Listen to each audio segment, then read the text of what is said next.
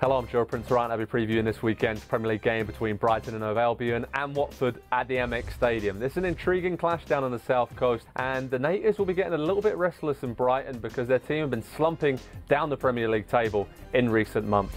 For the Seagulls, part of that has been not scoring enough goals. They've had some decent displays without picking up victories, and Chris Hughton may just be a little bit concerned that his team are running out of steam after a fine start to this season. For Watford though, they keep chugging along very nicely after that great start to the campaign. They're solid, steady and dependable under Javi Gracia. They're in the FA Cup last 16, they're in 7th place, and it's been an amazing campaign so far for the Hornets. The key in this game will be Watford's defence, keeping an eye on the likes of Glenn Murray, Jurgen Locadia and Andoni. They're all poachers, they sniff out a chance in the box, and Watford will have to stay focused and then try and force the issue at the other end of the pitch. There's no doubt that Brighton will welcome the return of Matt Ryan in goal after he and Australia exited the Asian Cup, and that will give them a big boost defensively going into the final part of the season.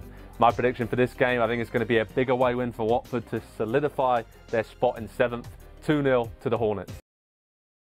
Hi, I'm Rebecca Lowe, studio host for NBC's coverage of the Premier League. Don't forget to hit subscribe to watch highlights all season long, and be sure to tune in for Premier League mornings on NBCSN.